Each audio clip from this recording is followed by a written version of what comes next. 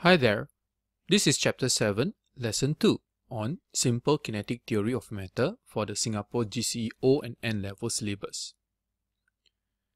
Now, in this video lesson, we will cover the following 2 points. First, we will describe the relationship between the motion of molecules and temperature. And the last point is how to respond to typical questions asked about kinetic theory for the GCE O and N levels questions. Alright, now let's start by having a look at the relationship between motion of molecules and temperature. Well, when the temperature is increased, we know that the particles will move faster. Correspondingly, when the temperature is decreased, the particles move more slowly. In both cases, the particle movement remains random and continuous. And so, the simple kinetic theory of matter is basically referring to a model whereby particles that make up matter are always continuously moving. Now, let's try to understand this a little bit better by looking at it from the point of view of energy. When the amount of heat given to an object is low, this means that very little thermal energy is given to the matter that makes up the object. Hence, the kinetic energy of the molecules will also be low. To us, we detect this low energy of the object by its temperature. In other words, temperature of an object gives us an indication of how high or low the kinetic energy of the molecules inside the object. When the object is heated, this means that the object gains thermal energy. Molecules gain thermal energy and move faster. Thus, we say that this thermal energy has been transformed into kinetic energy of molecules by the principle of conservation of energy. So when kinetic energy increases, correspondingly the temperature of object will show an increase. In other words, this object will become hotter. Alright? So, by now you would have figured out that objects contain some internal energy. It is time to introduce to you that this internal energy is made up of 2 types of energy. First is the kinetic and the other one is the potential energy. Kinetic energy of molecule depends on the speed of these molecules, while the potential energy of the molecule depends on the intermolecular forces of attraction and also the distance between the molecules in the object.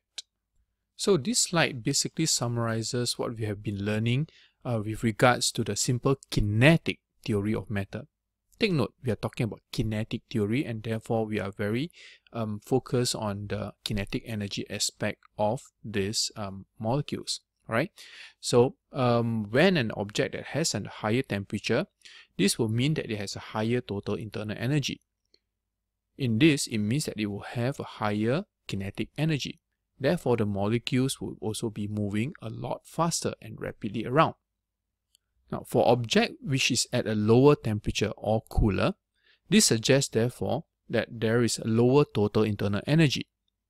This also means that the kinetic energy of the molecules are also lower and therefore these molecules are moving at a slower speed. Now, let's recap from the ideas from the very first video and also from what we have learned in this video with regards to motion and temperature, okay, by looking at these 4 true or false questions. The first question is this: are the forces between gas molecules, are these forces negligible?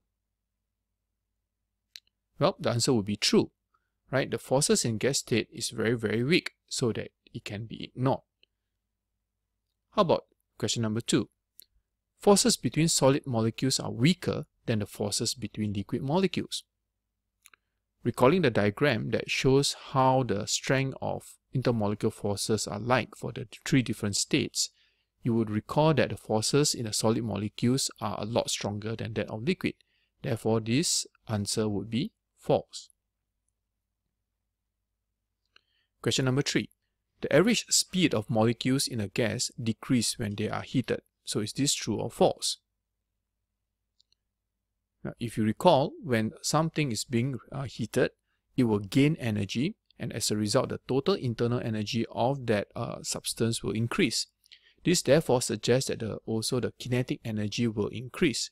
So if the kinetic increases, this will mean that the average speed of molecules will also increase. Hence, the answer to this particular question would also be false. Last question. Gaseous molecules move randomly at high speed. True or false? Well, the answer to this is true. Let's recall that in gas states, molecules have very high internal energy and therefore very high kinetic energy as well, compared to a liquid or solid, right? So these molecules will be moving very rapidly. Okay. Now let's have a look at some typical questions from GCE O and N levels exams. The first question is this: how is the speed of the molecules related to the temperature?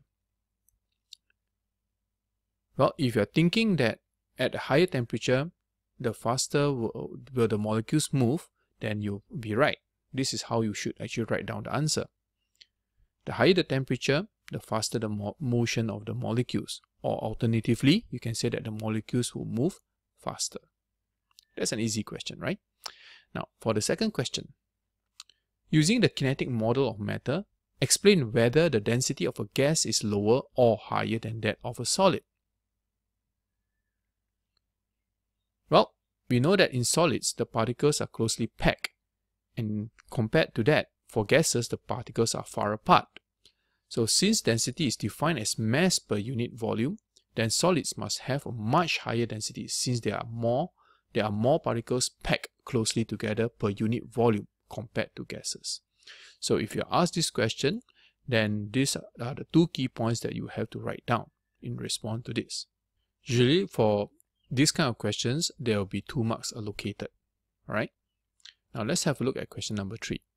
Explain why gas can be compressed more easily than liquid. Again, such kind of question will usually come with 2 marks. So what are the 2 key points that we should explain here? The first would be this. Gas particles are further apart or have more spaces between them compared to liquid particles. You compare basically the distances between gas and liquid state. The next point you have to write down is this. During compression, the gas particles will be able to move closer together, but not liquid particles. So these are the 2 points that will gain you the 2 marks credit for this particular question. Alright. So that brings us to almost the end of the video. So to summarize, you should have learned how to describe the relationship between the motion of molecules and temperature.